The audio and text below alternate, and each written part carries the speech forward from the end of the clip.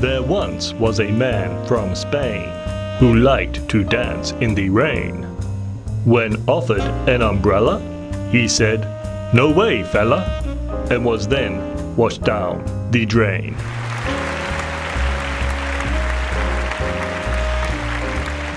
Thank you, Jacques. Hi, everybody. Today, we're going to learn how to write a limerick. A limerick is a short poem consisting of 5 lines.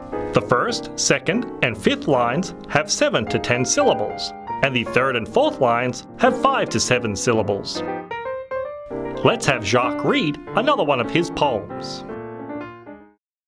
There once was a duck named Bill who sat on the windowsill. It started to rain.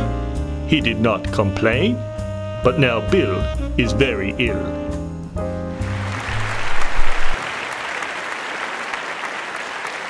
Thank you, Jacques. You will also notice that the first, second, and fifth line must rhyme with each other. Here we have Bill, windowsill, and ill. The third and fourth lines also rhyme, rain and complain. Therefore, the rhyming pattern is A, B, B, A. Limericks can be a fun way to write an amusing short story.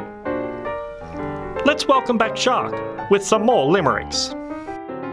There was an old man in Peru who went to Machu Picchu.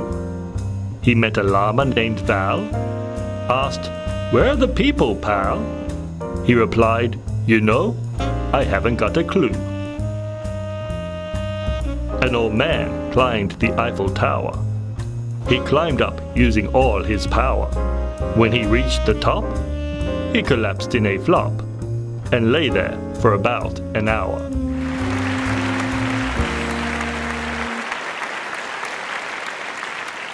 We hope you enjoyed this short video on how to write a limerick. We recommend using rhymezone.com to find rhyming words for your limericks. Be sure to like and subscribe, and keep up the good work.